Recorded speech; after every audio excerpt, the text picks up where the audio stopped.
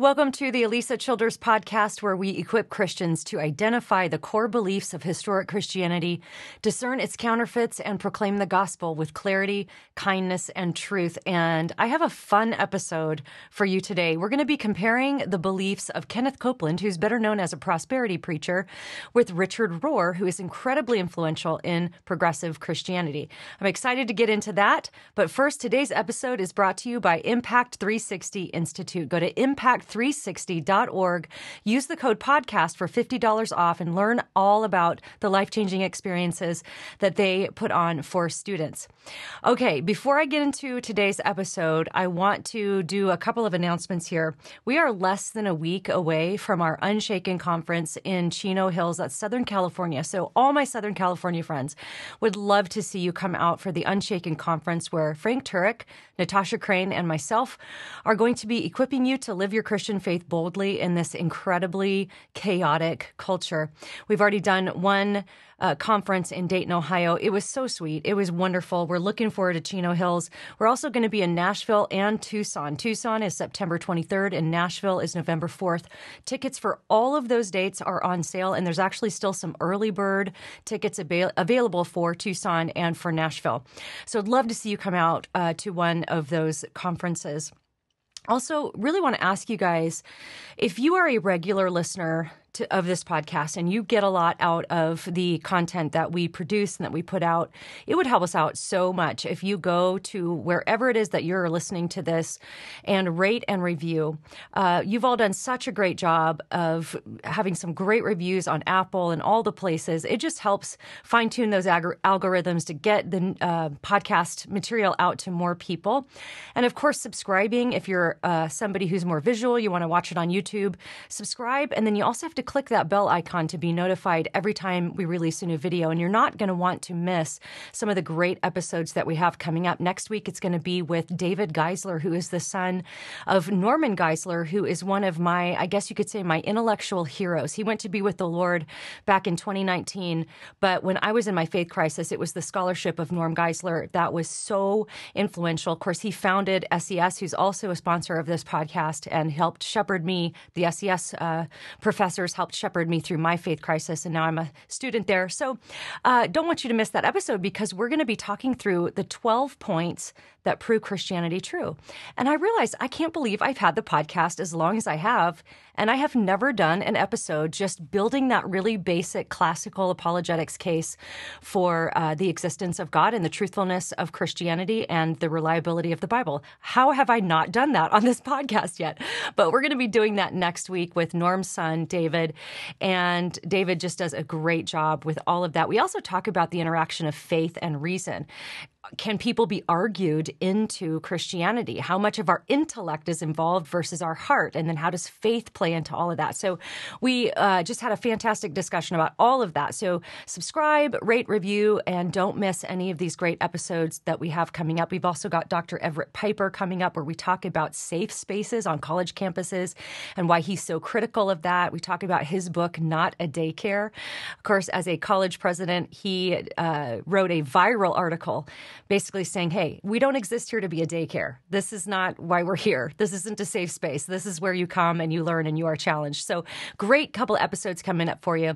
Okay, without any further ado, I want to tell you about what you're about to listen to. So I invited my friend Andreas Wiget, all the way from Switzerland, to talk with me about his expertise in the theology of Kenneth Copeland.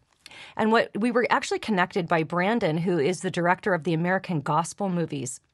And I was so surprised to learn that actually Kenneth Copeland and Richard Rohr have quite a bit in common when it comes to their view of creation, which I'm not actually sure. I forgot to ask Andreas this, if Kenneth Copeland would actually, probably he wouldn't claim to be a panentheist, but that's in essence what he's teaching. And you almost can't tell the difference between some quotes of Kenneth Copeland and those of Richard Rohr. So we talked through all of that. But some highlights for me from today's episode are when we talked through just the very basic theological principles of classical theism. Now, if that kind of sounds like intellectual, heady stuff, I can assure you that it is very exciting, because when you think about classical theism, it really will refute so many heretical ideas that will come down the pike. So it's just a short little section where we give a little primer on that and some of the attributes of God. Very valuable stuff there. And then we get into the panentheism of Kenneth Copeland and Richard Rohr. And a couple of other highlights for me in this episode was when Andreas shared with us the implications of these views and where they lead, and how progressive Christianity and the prosperity gospel sort of have a touching point. And I always kind of felt like maybe they were two sides of the same coin, but we were able to unpack that a little bit more, where we talk about it's really a lowered view of Scripture in the sense that both of those movements depend on a lot of extra biblical revelation. In other words, God just speaking to you in your heart every day, and degrading really the role of the Bible and biblical authority. Okay, that's all I'm going to say. It was just a fascinating conversation for me, and I can't wait for you to hear it. So without any further ado, here's Andreas Wiget. Well, Andreas, I'm so glad that you've joined us. I've been really looking forward to this, because I've long suspected that there is a connection between what is on the more hyper-charismatic NAR, word of faith type of movement, that there's a lot of connection between that and maybe what we see in progressive Christianity. So we might get to the bottom of some of that today, but let's just start by defining some terms. So we're going to talk primarily about panentheism, which is a particular view of creation. And we're specifically going to look at how panentheism is taught by two pretty famous religious figures that our audience might not realize have some things in common. Of course, Richard Rohr and Kenneth Copeland. So panentheism is a belief that's growing in popularity. What exactly is it? And, a lot of people have heard of pantheism. What is panentheism, and how does it differ from pantheism? Yes, so most people are very familiar with the term pantheism, which means basically that all is God. Now, in the pantheistic worldview, you have basically only one reality that exists, and that's the natural world. There's nothing that goes beyond that. And yet, this natural world has a divine quality. So all is God. All that exists, all of reality that exists is divine. Now, panentheism means that all is in God. Now, here you believe in a transcendent realm, right? So there is something that is beyond the natural realm, that is God, and yet everything that exists in the universe is literally a part of God's own essence, right? So it has a divine quality is given to the natural realm. And yet, God still exists as a separate entity, so to say. That's really the difference between the two. Yeah, and I've heard it described as if panentheism is like if you believe God created the universe, but then poured his spirit into created matter and filled it much like a hand fills a glove. And we have a little graphic here for those of you who are watching on YouTube. Now, if you're listening on the audio platforms, you won't be able to see the graphic, so I'll describe it. On the left, pantheism is a circle, and inside the circle are the words God equals the universe, right? Then in the middle, you have a longer oval, top to bottom, where you have inside the oval two circles, and inside is God and universe. And then finally on the right, you have theism, which is the belief, a belief in God. So pan meaning all, en meaning in, theism, God. So on that far right, you have two circles where you have God on top with an arrow pointing to the other circle, which is universe. So in that far right circle, you have this separation where God is actually not a part of his creation. Andreas, what else would you add to that as we look at this graphic? Yeah, that's absolutely right. Now, the traditional theistic position, which we call classical theism or traditional theism, really sees the universe and God as two separate things, two separate essences. They do not mix or intermingle in any way with each other. And yet, God exists in every point in the universe. Yeah, just without mixing those two essences. We also see that the emphasis basically on God's transcendence is higher, right? But he's still immanent, he's still close. And we also realize that the universe is dependent on God for its existence. Yeah. Very good. So you mentioned a phrase, classical theism. So for our audience, I will direct you back to a podcast I did long before we even had a YouTube channel, and it was on a doctrine called divine simplicity. We're going to talk a little bit about divine simplicity today, which is a part of classical theism that you just mentioned. Absolutely. So I'd love to just give our audience a quick primer. So for those listening, this is a really important foundation for us to lay, because if we're going to talk about what's wrong with pantheism and panentheism, we have to understand what classical theism is. Now, one thing that is really important to understand is classical theism, what we're about to describe, is something that both Catholics and Protestants affirm. You can find it in the writings of Augustine, Aquinas. I mean, this is something that's been, it's in 4 or 5, it's in the Belgic Confession, I believe, and the Westminster Confession. Absolutely, the Westminster, the 1689, yes. Yeah, so this is something that's very, very foundational. In fact, I'm currently a student at Southern Evangelical Seminary, and one of the things that one of my professors was saying is that if you understand classical theism, it will guard you against every heresy that could come about. So don't tune out for this, audience. This is really important. We're going to give you just a very basic little primer on classical theism. So, Andreas, one of the foundational aspects of classical theism is what we call creation ex nihilo. Help us understand what that means. So it basically means that creation happens out of nothing. So God creates matter where there is nothing before, right? So as him as the first cause of it. So and this is important. Mover. Yeah, prime mover is, I think, Aristotle that called it the prime mover. So, in other words, the buck has to stop somewhere. So God, a lot of people will say, well, who created God? Well, that's a category error, because we're talking about a being that is, as we're going to get into, pure actuality, pure being itself is what God is. And so when we talk about him creating ex nihilo, we're talking about him creating the universe out of absolutely nothing. It's not like there was this other existing matter that existed alongside God for eternity. It was only God, and he created all that exists out of absolutely nothing. So that's a really good foundational thing to understand. So, Andreas, what are some other aspects of classical theism that we need to be aware of? Yes, so certainly God's essence that is distinct from creation. We believe that all of God's essence are the attributes, so they are, so his essence are the totality of his perfections or his attributes. And many of those attributes we would consider as merely being able to exist in transcendence, so there is no analogy in creation itself. So if you think about the fact that God is eternal, omniscient, omnipotent, certain things like that, there is no analogy in creation whatsoever. So only God has those perfections. And even attributes such as, let's say, love, grace, righteousness, justice, that we can reflect to some degree, God has them perfectly. So he has all the perfection. So we cannot in no way reflect those things or act in such a way as he does. And this gives, of course, this very important creator-creature distinctions that we need to have as the basis in our theology.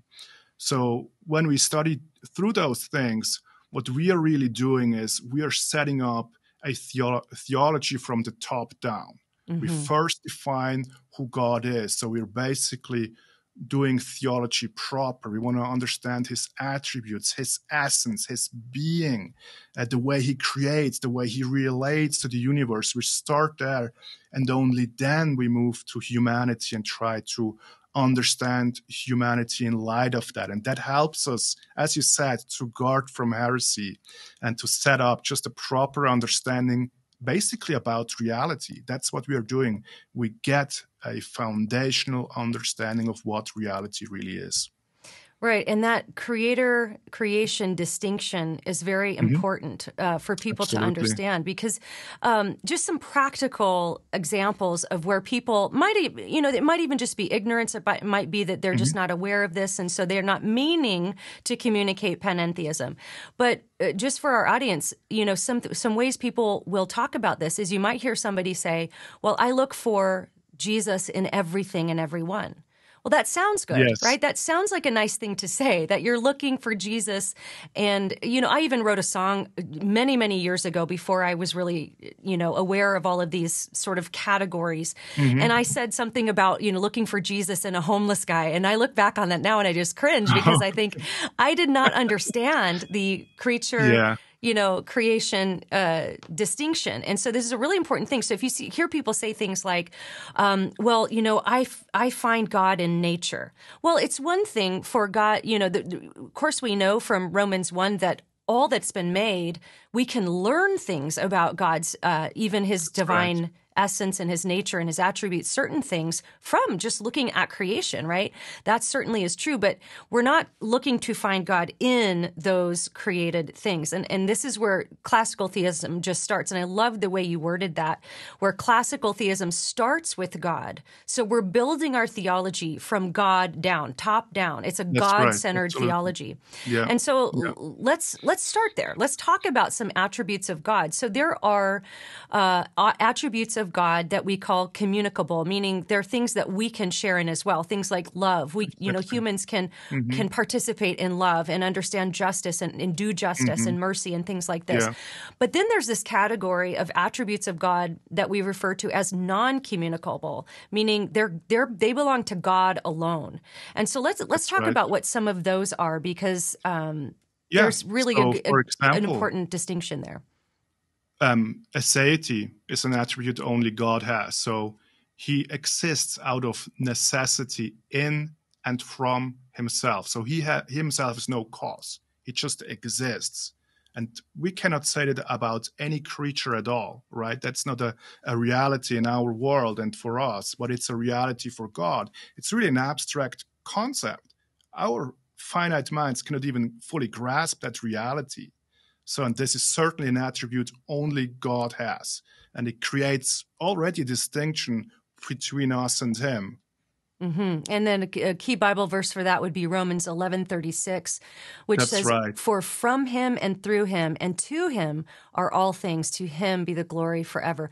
Okay, now I mentioned earlier pure actuality. This is getting a little philosophical, but we can do this, guys. This is an important thing to understand when I described God as being pure being or pure essence or pure actuality itself. Help us understand that one a little bit, Andreas. Yeah, so it basically means that God is not acted upon and he is the first mover. So in contrast, a human being has potency. We can become something else, right, if something acts upon us. And that is not true of God. He is pure actuality. He is all that he is in his fullness, right? Yes, so and I've heard some of my professors refer to it as God has no potential. Which sounds like it sounds like a terrible thing to say, but it actually means that there's no potential for God to change, right? He's just pure actuality. Let's say, right now I have the potential to hold up my hand in front of the camera. Now, I haven't actualized that potential until it actually happens, right? So my brain tells my hand to go raise. Now I've actualized that potential. And for those who can't see, I've just put my hand up in front of the camera. So I've just actualized my potential to put my hand up. Exactly. Yeah. So God doesn't change, right? So he's pure actuality. There's no, he's not moved by something else to move. He just is pure actuality. So Exodus 3:14, I am who I am. And John 8:58, when Jesus says, before Abraham was, I am, is a great passage that sort of explains that. All right, let's talk about simplicity. And again, I've got a whole episode on simplicity. It's very, very, this is such a key doctrine, guys. So help us, Andreas. What are you talking about when we say God is simple? Yes. Here we find another key distinction between human beings and God. If you think about a human being, we consist out of organs and out of limbs. They're interdependent. maybe one part of us is more important than the other. So in God, you don't have these parts and differences. He is not a being that consists out of interdependent parts like a human being. It's one essence. It's just one essence that is indivisible. That's really what it is. We're not talking about God is a being that is simple to understand or anything like that. It's about his indivisible essence, basically.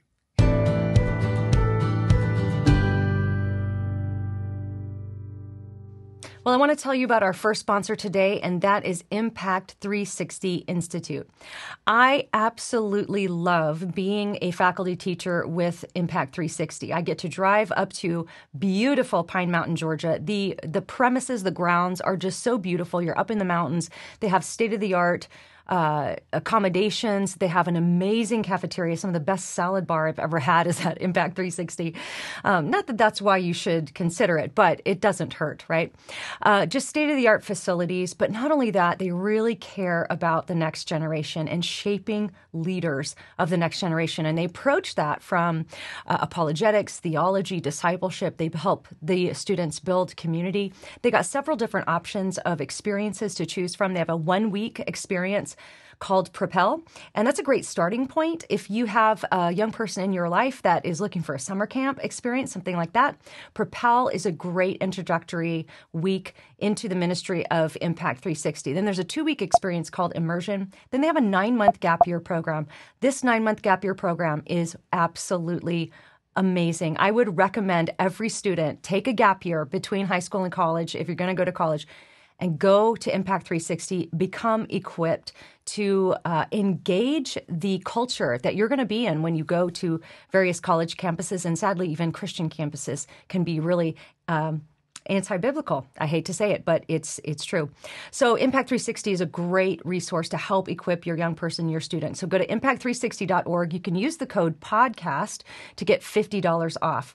And I believe Immersion is already full for this year, but you can get on the waiting list. But I think Propel still has some spots open. So check it out, impact360.org. Use the code podcast.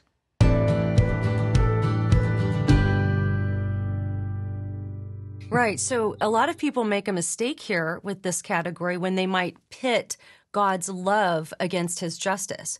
And they might say, well, God is part love and part justice. That would be a mistake because God is not like part of him is love and then part of him is justice. Yes. And we have to figure out how those things fit together. God is he is love itself. He is justice itself. There's no division between those things.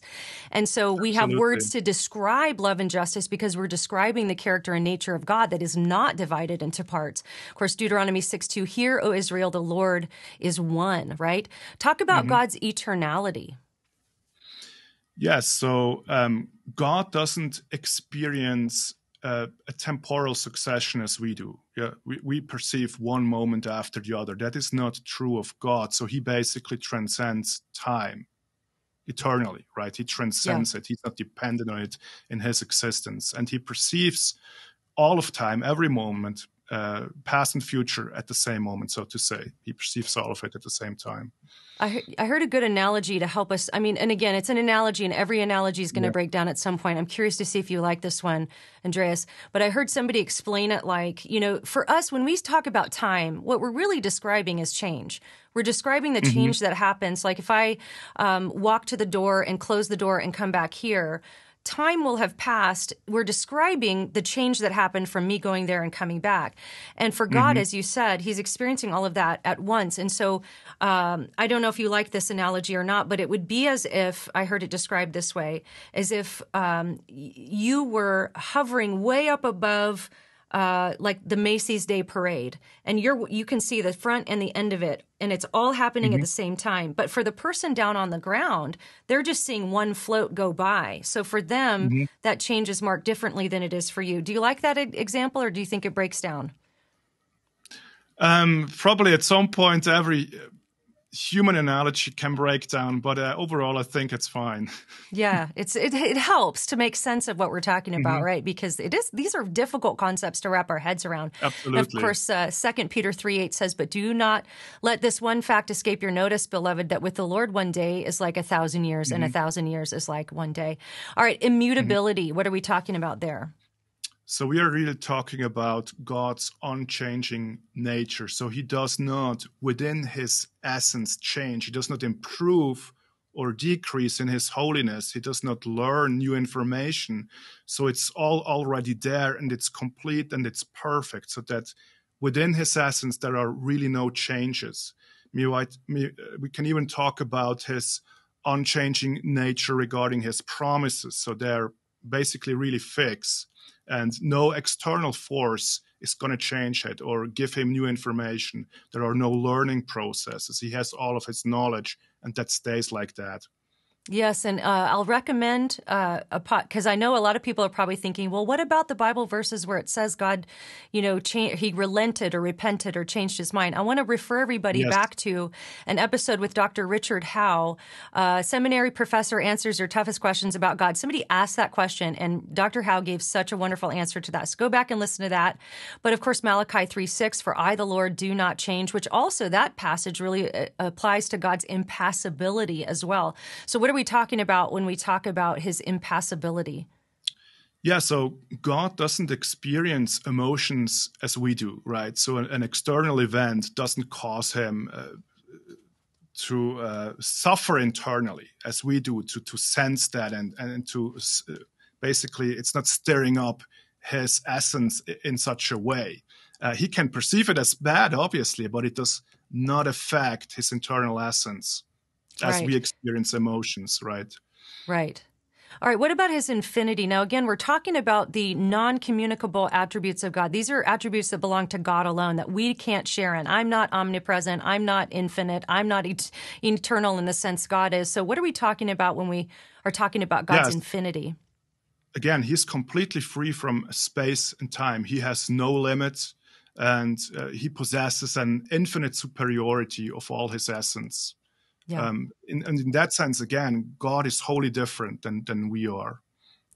Yeah. 1 Kings 8:27, but will God indeed dwell on the earth? Behold, heaven and the highest heaven cannot contain you. How much less this house which I have built?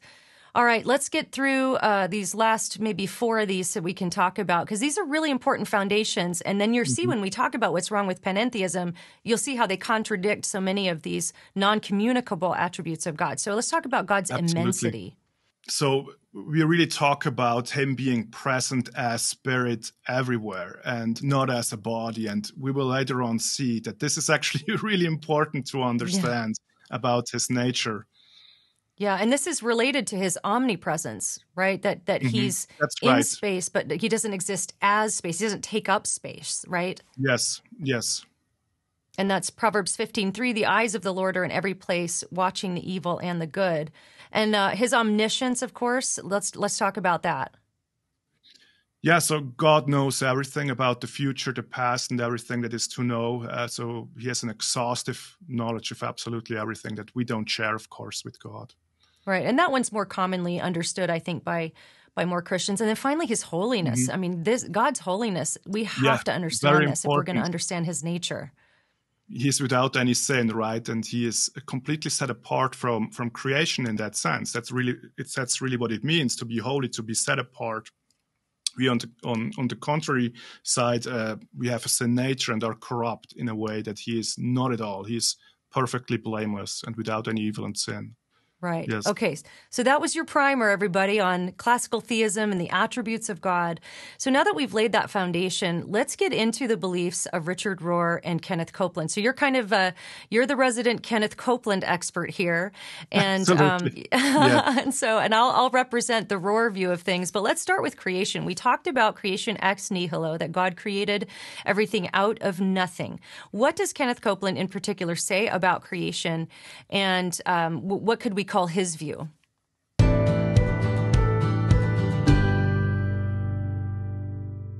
Well, I want to tell you about our next sponsor today, and that is Good Ranchers. Oh, I love Good Ranchers. I love having all of this American-grown and harvested grass-fed beef, better than organic chicken, just waiting for me in my freezer to pull out.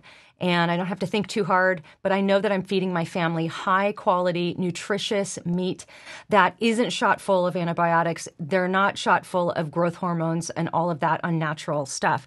Now, if you're like me, you're seeing your grocery bill go up. Just today, I went to the grocery store and I just picked out a few things to supplement a salad I was going to make and a few other items, and it was almost $100. I could not believe how much prices have gone up, and they continue to go up. Here's one great advantage of signing up for Good Ranchers today is that you will lock in your price for the life of your subscription. So whatever box you choose, if you subscribe, that price will never go up. It will never change. So you are guarding yourself against that inflation. Another great reason to subscribe to Good Ranchers today, especially if you're still listening to this in the month of April, is that if you sign up today, I think today is the last day, you're going to get free bacon for a year. This is heritage breed pork.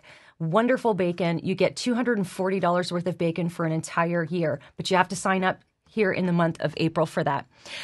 So if you want to enjoy the highest quality meat in America, I can assure you that is true from personal experience. Use the code Alisa. Go to goodranchers.com. Use the code Alisa for $20 off your first box. Don't forget, you get your free year of bacon, and you lock in that price for the life of your subscription. Honestly, that's the highlight for me, is that I know those prices aren't going to be going up. So we love Good Ranchers in our family. I want all of my listeners to support them. They're a Christian company, good biblical values. Just love Good Ranchers. Go to goodranchers.com. Use the code Alisa for $20 off your first box. That's goodranchers.com. Use the code Alisa.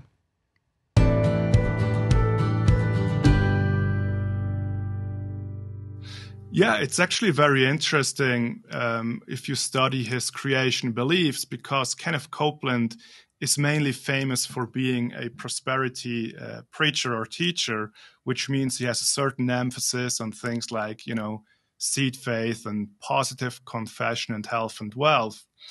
But it's surprising to find out that he also has very interesting erroneous beliefs about creation itself, and he expresses that in his book, The Blessing of the Lord, which is basically his biblical theology. So he gives us a big picture view of the Bible and what he believes about every aspect of redemption and creation.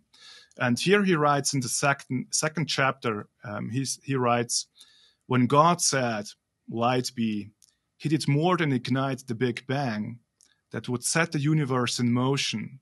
Now, here comes the important part. He says, he released the very essence of himself into this material creation because he wanted the family he was about to create to be eternally surrounded with 100% absolute good. Mm. So now you see what he's doing here. He's claiming that creation is, in some sense, an extension of his own essence. So everything is formed out of divine essence. Mm-hmm. And we call this the creation ex Deo. So it's a creation out of God instead of a creation out of nothing, which obviously now leads to the idea that creation itself has a divine quality. And yet God exists as a separate being. So he fulfills the basic definition of panentheism with this statement. I'm not sure if he is aware of it, but right. He does so. Surprisingly. Yeah, no, that's really fascinating because as you're reading that quote, I was thinking, now I wish we would have played a game like Who Said It, Richard Rohr or Kenneth Copeland, because the quote I'm about to read to you sounds almost like we're talking about the same thing. So this is from Richard Rohr's Universal Christ book, where he says, he calls God an infinite primal source. So he says this infinite primal source somehow poured itself into finite visible forms, creating everything from rocks to water, plants, organisms, animals, and human beings, everything that we see with our eyes. This self-disclosure of whomever you call God into physical creation was the first incarnation, the general term for any enfleshment of spirit, long before the personal second incarnations that Christians believe happened with Jesus. And as you can see, there's this very panentheistic view of creation ex Deo.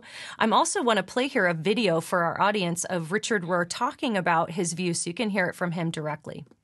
Mm-hmm. The height of Christian seeing is to see God in everything. To understand if God created all things, there's one God who created all things, then everything has to carry the divine DNA. That everything our eyes have ever seen is created in the image and likeness of God. And that God carries forth the God self into those beautiful blades of grass. So there's the view, right? Now, tell me, Andreas, how does that compare to what Kenneth Copeland is teaching? Yeah, so it seems like Richard Rohr has really the same foundational understanding of reality. So we see the divine intrinsically in all that exists, right? It's literally a part of God's own being and DNA and essence. So that's the starting point of their theology is the same. And I believe based on this erroneous starting point, we will later see other erroneous beliefs that are built on it. So it's really, It all starts with panentheism as the foundational idea about reality. Yeah, and it's really important to understand how important the doctrine of creation is here, because as we're going to see, this gets into all sorts of erroneous beliefs about who Jesus is or was, and what he claimed to be. But let's start by talking about panentheism and why is it wrong? Because we've talked about God's omnipresence, the fact that he's not contained by space and he is spirit, so he's everywhere all at the same time. Some people might think, well, that sounds like what we're talking about with panentheism. God is everywhere, right? So what's different about that, and what's wrong with panentheism? Why is that such an unbiblical belief? Yes. So we as Christians, obviously, we do believe that God is close, right? And when we say close, we are talking about his immanence. But he is not close in the sense that his own essence is mixed or intermingled with the material world. That's not the closeness that we as Christians believe in, but that's what they are promoting here. So that eventually the immanence of God is so strongly emphasized here that you lose God's transcendence. His essence that is beyond space and time and the material world. And it's going to affect his essence and his attributes negatively because it's blurring the creator-creation distinction. That's really a huge issue. Let's think of, for example, about God's immutability. Can it be upheld still in a panentheistic worldview consistently? I don't think so, because now God is beginning to change with the course of the events in the universe. They have an intrinsic impact on him, and they bring about a change in God's essence. You see, so God's immutability doesn't exist anymore. It's not a perfection anymore. And this, moreover, has an impact on other attributes. If you think about simplicity, the idea that he cannot be divided. Obviously, if he extends his essence, there is already some form of a division where he creates things that are out of different parts. And then if there is also further changes happening in his essence, there would be parts that have to move to the side and so forth. So it's not able to uphold those perfections of God if he's so closely connected to the material world, right? Mm-hmm. That's really the big danger. Right, right. So Kenneth Copeland also has a very interesting and a bit strange view of Adam. Tell us about his view of Adam as it relates to the doctrine of creation. Yes, absolutely. And I think his view of Adam just naturally flows from a panentheistic worldview. When everything is divine, eventually a human being has the same quality, right? And that's really what Kenneth Copeland is promoting. Again, in his book, The Blessing of the Lord, he writes in the 2nd chapter, "In my spirit, I saw God standing up, holding Adam's body in front of him. The first thing I noticed was that they were the same size. Adam's form was just like God's, except it was limp and grayish looking. God's nose was right in front of Adam's nose. His mouth was level with Adam's. His eyes, looking into Adam's eyes, seemed to be pouring into him everything God is. All his love, light, life, goodness, and mercy were being infused into this man. God was merging into Adam his very being." Now listen to this. The only difference between man and God was this: unlike God, who is eternally sovereign and independent, man was dependent on God. In all other ways, God and man were so exactly alike that when the angels saw God and Adam together for the first time, they must have thought they were seeing double. Wow. This is a crazy statement. Yes. This is wrong in so many ways. I mean, now that we have studied God's essence and his attributes, we can even see more clearly how wrong that is. Not only the idea that Adam is basically a copy of God, but Copeland also implies that God himself is just like a human being, right? Yeah. Somehow in a flesh and bones body, limited by space and time. But we saw now that's not true of God. He's beyond that. He's transcendent. He has certain attributes that we don't share at all, right? Mm-hmm. The fact that he's eternal, the fact that he cannot be contained even in a temple. So that really doesn't fit the attributes of God that we just studied. Yeah, and it's like this deification of Adam. And what's interesting is, as I think about Rohr's work, there is a deification of Adam in really all people.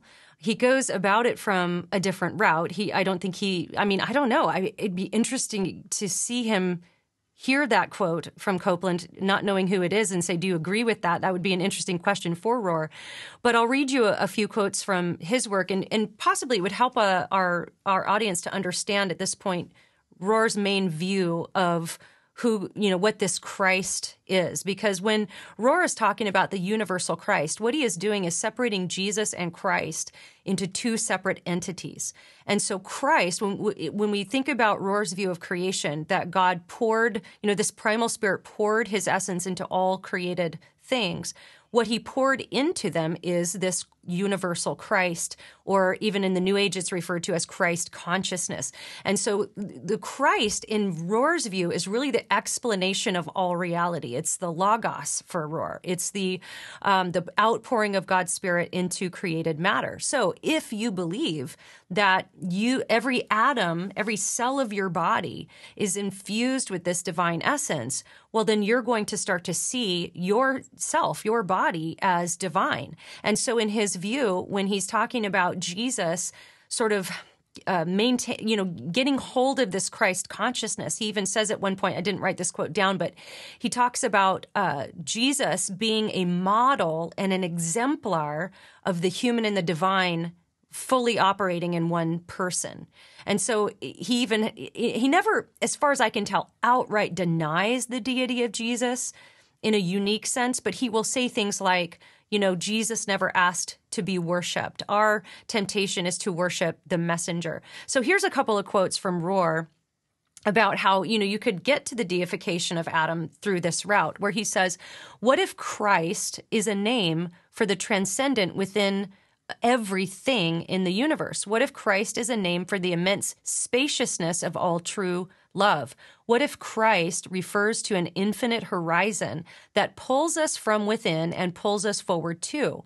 What if Christ is another name for everything in its fullness?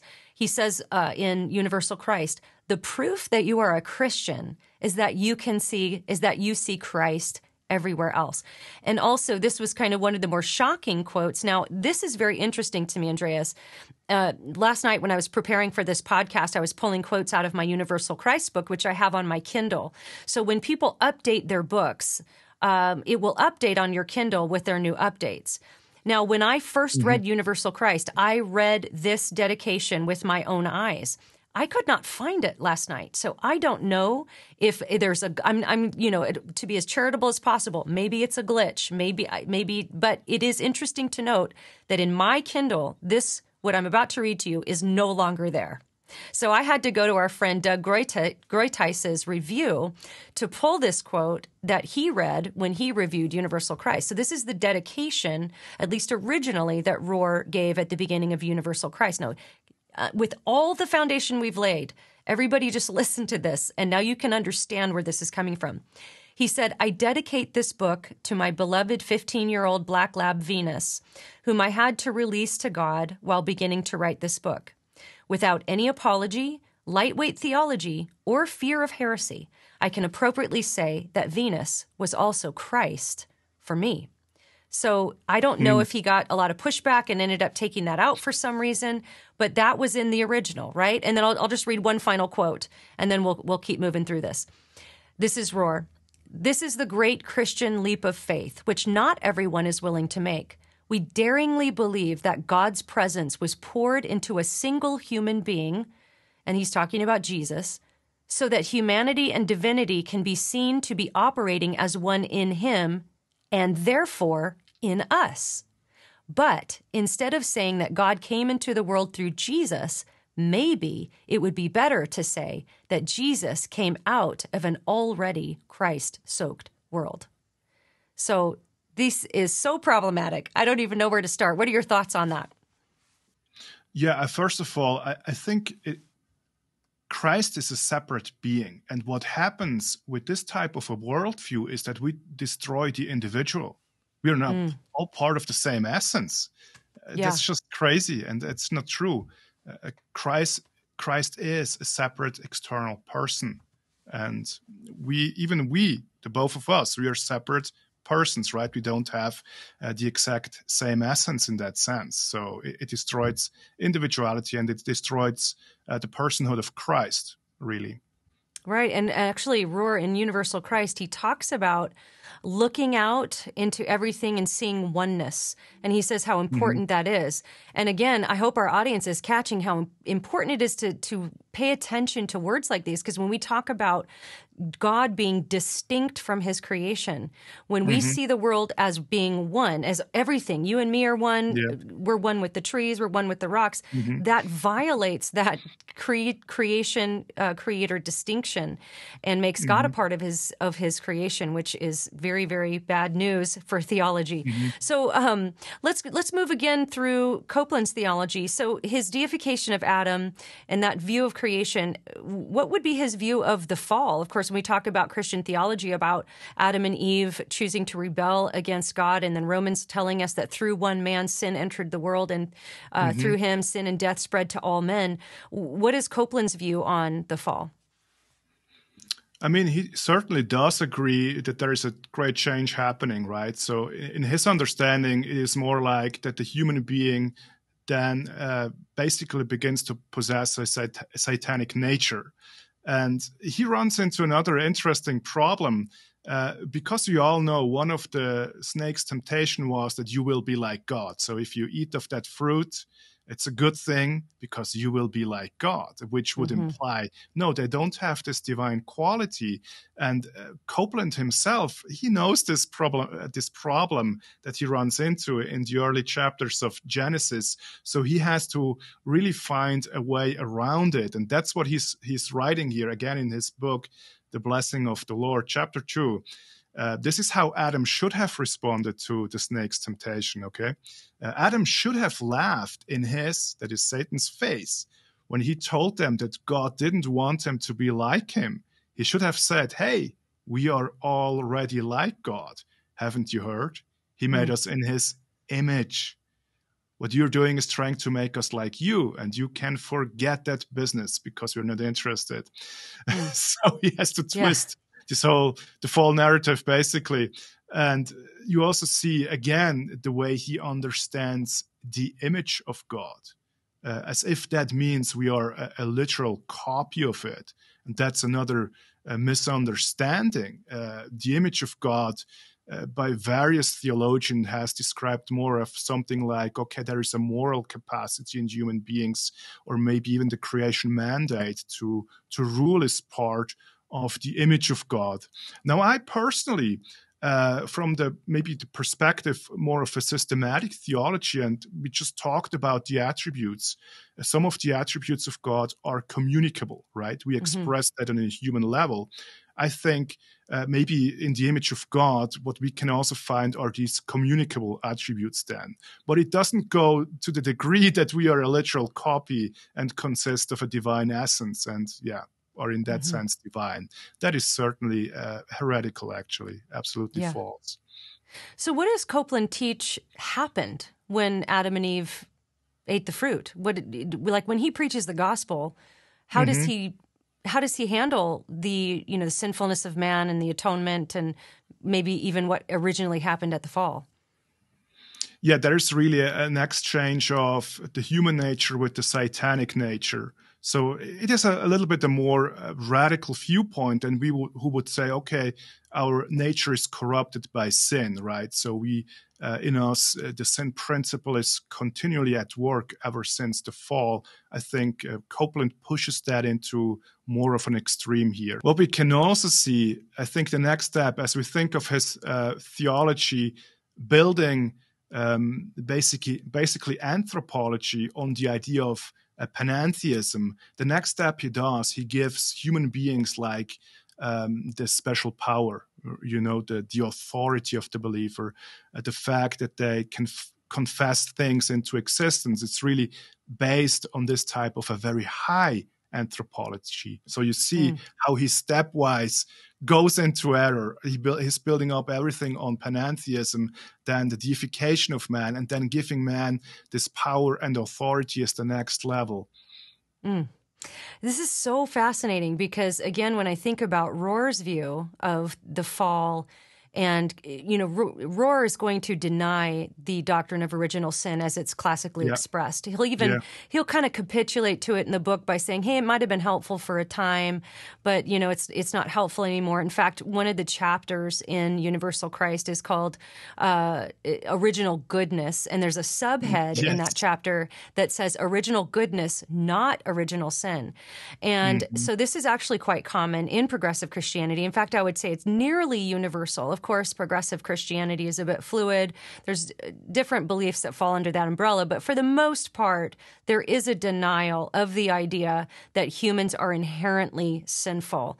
And so, of course, Rohr, sometimes people will call it original blessing. He calls it original goodness. And it's very interesting because he's commenting in Universal Christ on 1 John 2:21, which says, I write to you not because you do not know the truth, but because you know it, and because no lie is of the truth. Now, he's commenting on that passage, and here's what he says that John is talking about. So this is Rohr now. He says, he, meaning John, is talking about an implanted knowing in each of us, an inner mirror, if you will. Today, now, we might think of that as he's going to say, you'll see. Rohr says, today, many would just call it consciousness. And poets and musicians might call it the soul. The prophet Jeremiah would call it the law written in your heart, while Christians would call it the indwelling Holy Spirit. Now, here's where he says his view. He says, for me, these terms, soul, consciousness, indwelling Holy Spirit, are largely interchangeable.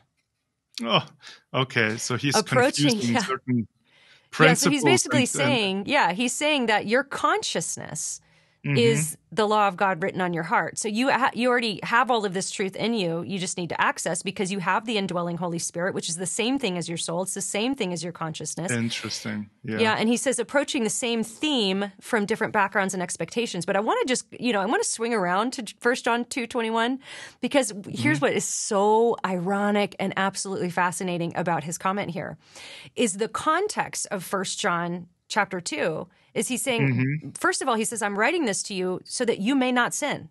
And he's trying to help Christians understand, like, when you do sin, you have an advocate, here's what's going on. But then there's this section where he's actually telling Christians how to spot the Antichrist spirit, how to spot Antichrist in the world. So I'm going to read now. Now, remember, Rohr plucked verse 21, I write to you not because you know the truth, but because you know it, and no lie is of the truth. But let's read the whole paragraph that's in context with. Children, it is the last hour, and as you have heard that Antichrist is coming, so now many Antichrists have come. Therefore, we know that it is the last hour. They went out from us, but they were not of us. For if they had been of us, they would have continued with us. But they went out, meaning apostates, that it might become plain that they are not of us. But you have been anointed by the Holy One. Now, he's specifically talking to Christians, not all of humanity here. You have been anointed by the Holy One, and you all have knowledge. I write to you, not because you do not know the truth, but because you do know it, and because no lie is of the truth. Who is the liar but he who denies that Jesus is the Christ? This is the Antichrist, who denies the Father and the Son. No one who denies the Son has the Father. Whoever confesses the Son has the Father also. It is so fascinating to me that he's taking a passage that actually identifies him as a false teacher for, bringing this sort of Antichrist spirit in and saying that this is the verse we use to say that your consciousness or your soul is the same thing as the indwelling Holy Spirit. Yeah. And, comment on that, please, for us. So a few things that I can hear out, and correct me if I'm wrong, but first of all, yes, John implies that there is an ongoing sin principle in us, and it requires continual asking for forgiveness to keep the parental relationship with God and to cleanse our conscience. So those are separate things. The other thing, if I remember correctly from 1 John, he is referring to certain false teachers that promoted an early form of Gnosticism, basically. That's right. Those were the ones who basically went out. I think they taught something similar to maybe a hyper-grace doctrine where you don't have to ask for forgiveness anymore, and he considered that to be false teaching. So I think in the immediate historical context of what John is writing, he's refuting a lot of things that Richard Rohr seems to assume in his theology. Is that right? Well, so my understanding of the proto-Gnosticism that John was addressing in 1 John, Gnostics are all over the map. There's different sects, of course, but for the most part, that proto-Gnosticism was denying that Gnostics thought that matter was bad. It was sort of this type of dualism that taught that, that physical matter is bad. And so the effect that would have on people who were in engaging with Christian theology, they were saying, well, if matter is bad, then Christ can't be human, or Christ would be bad or evil. And so they were denying that Jesus had come in the flesh. And that's right. That's so he was dealing with this sort of proto-Gnosticism that it wasn't fully realized yet. And so I think they even believed in one stream of Gnosticism that there were these different emanations of deity, and the particular deity that created the earth was evil and wicked. So therefore everything he created was wicked and evil. And so, how could you say that Christ come in the flesh? That's my understanding of that immediate context. Yes, and I agree on your observations, absolutely. That's the other aspect of this early form of Gnosticism that John is identifying here clearly. Absolutely, yes. Okay, so ultimately, panentheism. Now, there are some scripture passages that people will use to try and make a case for panentheism. I've even had people come into my comment sections, and maybe, with the time we have left, we might be able to get through a couple of these, but I'd love to ask your opinion, because a lot of times people will defend panentheism with scripture, and they will use verses like Ephesians 4:6, which says, one God and Father of all, who is over all and through all and in all. And so, how is this being taken out of context to defend panentheism? I think this verse, if I remember the context correctly, is referring to he is in all of the believers, right? So the third person of the Trinity is indwelling the believers. The in all is not a universal statement that includes all of creation. So that's I think that's that one, right? Yes, that is. And that's actually, this is a typical, I don't know how Copeland would handle this, but a typical Rohr tactic that he will do. He's doing the same types of things. He's taking all the in Christ statements in such a universal way, and also in a way to say that there is an essential connection and not just a dependency, right? That's where they go off. Yes. And so Rohr will say, actually, that his tactic that he'll do is he'll take a passage that was written directly to Christians, to believers, to people who are already in Christ, and he'll apply them to all mankind. And then people can get tripped up. And that's here. Yes, exactly. And so, maybe another verse that people will use is Colossians 1:16 and 17, which says, "For by him all things were created, both in the heavens and on earth, visible and invisible, whether thrones or dominions or rulers or authorities, all things have been created through him and for him. He is before all things, and in him all things hold together." This one is used all the time. What are some thoughts on that one? Yeah, so in him, it all holds together. The in him doesn't have to be taken as, again, an intrinsic connection between the essence of God and creation. It communicates the dependency of all creation on God, so that we as Christians believe, actually, again, that God is the foundation of reality. If God ceased to exist, the rest would cease to exist as well. Again, it's the dependency of creation, of all of creation on God, that is meant to be communicated here. Yeah, and actually, if we appeal to our non-communicable attributes that we started the episode with, this is actually making a strong case for that. All things, in other words, he is the prime mover. He is the cause. Yes. The first cause of everything. And if he removed his hand, we would not exist except by his first move, his primary cause that I'm probably not wording that with philosophical sophistication, but it's important that we understand that he's not moved upon, he is the one doing the moving. And so all things are in him and rely on him and are in him. So, so as we come to a close here, let's just, some final thoughts. I think what I've really seen, there's some commonalities as far as the landing places of somebody like a Richard Rohr and a Kenneth Copeland. They might get to those landing places from different directions, but there tends to be a similar taking passages out of context by applying passages written to Christians as applying to all mankind. There seems to be a very erroneous view of creation where it all begins that sort of lands them in similar places. What are some of your final observations here? Again, I agree. Again, the basic reality is the same that they establish, panentheism. So the overemphasis of God's immanence. And based on that, they then create some form of a very high anthropology. In Rohr's case, I think it's mostly like the denial of original sin and things like that, and his focus maybe even on positive thinking, this type of an outlook on the positive, right? With Kenneth Copeland, it's more like he wants to then, his high anthropology is, again, to give human beings a certain type of authority and power, the power of words and those things that he builds upon it. So you see the starting point is similar. Immanence, strong immanence, overemphasized, high anthropology. And from that, they go off in different directions, but equally wrong. That's what I see. Yeah, and it's kind of like, I think you described this to me in an email when we were preparing for this podcast, and I think this is maybe the takeaway for everybody, is that classical theism, a properly understood theology of God, knowing what his attributes are, we're starting with God, and then we learn who we are flowing out of that, whereas what we're kind of seeing with these other theologies from Copeland and from Rohr is that starting with man.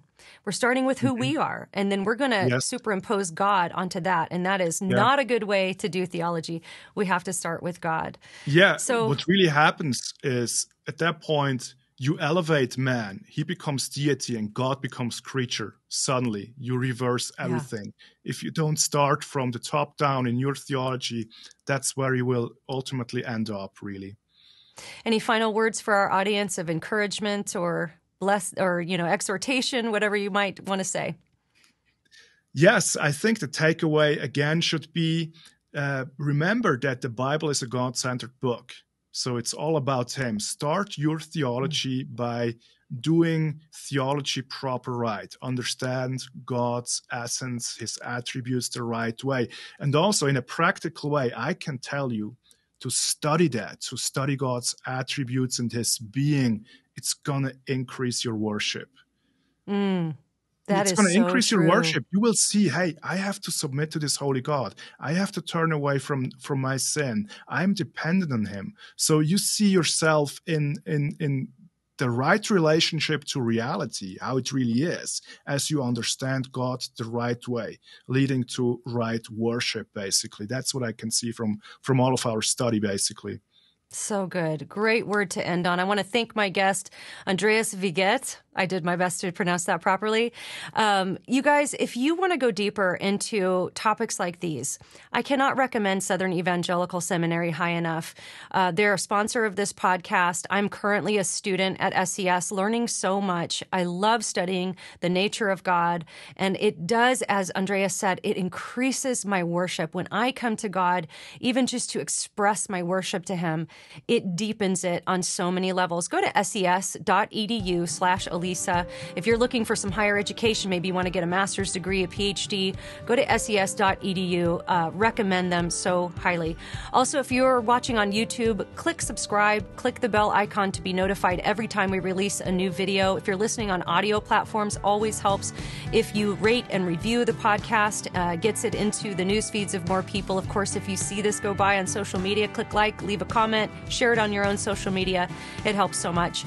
And as we pursue Christ, let's always remember to keep a sharp mind, a soft heart, and a thick skin. We'll see you next time.